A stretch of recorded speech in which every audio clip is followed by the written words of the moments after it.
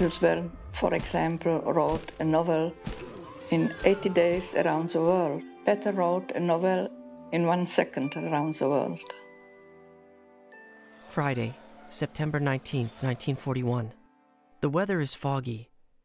Jews were told to wear a badge, which looks approximately like this. When I went to school, I counted 69 sheriffs.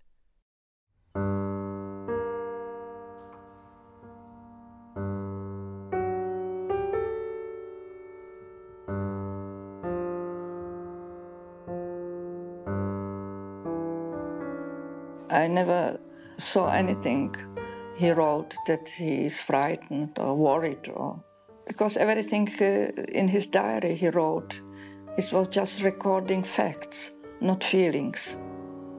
He didn't feel a need to record his feelings, because his feelings he remembered, and the facts he was afraid to forget.